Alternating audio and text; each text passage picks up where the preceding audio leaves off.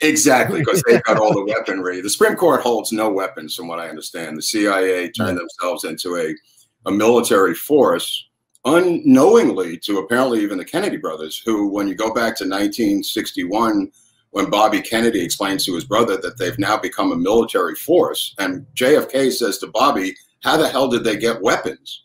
There's nothing in their constitutional bylaws to give them weaponry. They just took up weapons and started fighting militarily. And one of the reasons that JFK wanted to get rid of them was because of their access to weapons. And that's why he wanted the DIA, the Defense Intelligence Agency that he started, to replace the CIA in 1963.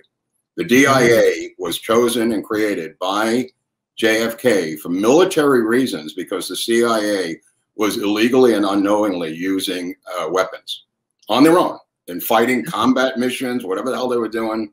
They just took up weapons one day.